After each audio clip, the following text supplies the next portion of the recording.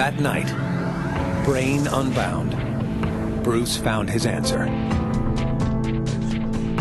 Robots, sent in a space vehicle, could land on the moon and build a base, even before astronauts left Earth.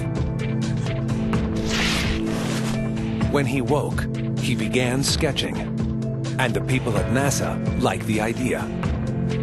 The NASA civil servants who have written reports about how innovative the work is and how forward-thinking it is, and I credit this to sort of the unfettered world of dreams.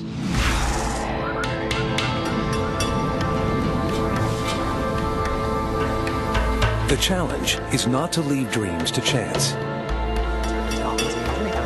We may be able to harness the sleeping brain's power by using a technique called lucid dreaming. Typically, lucid dreams happen when you're in a dream and some oddity occurs and you start to wonder, well, what's going on?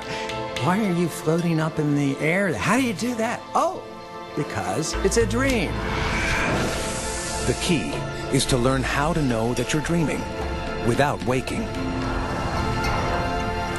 The next step is to take the dream where you want it to go.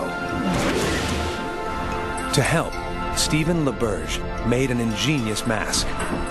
Inside, sensors detect rapid eye movement. The mask flashes a light, bright enough to pass through your eyelids, but not bright enough to wake you up.